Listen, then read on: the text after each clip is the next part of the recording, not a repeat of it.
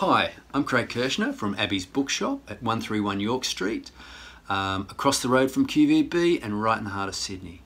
Today, as part of Australia Reads at Home, I'm sharing with you American Dirt, a novel by Jeanine Cummins and published by Hachette Australia. This novel comes at you from the very first sentence. One of the very first bullets comes in through the open window, above the toilet where Luca is standing.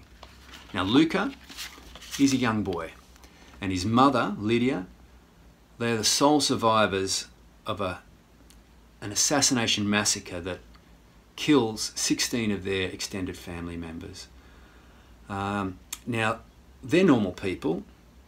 They're not part of the criminal underworld, the drug cartel that has committed this atrocity. So they don't even know where to start to escape this. They can't trust the police, many of whom are in the pocket of the drug cartel. And so they become reluctant migrants. And Cummins just brilliantly captures the tenor of emotions here. The devastation at the loss of all their family members, the abject fear, the confusion, the survival instincts that kick in, and the dehumanisation that they experience. Look, you can pick it up at abbeys.com.au and you'll find it under my Bookseller Picks.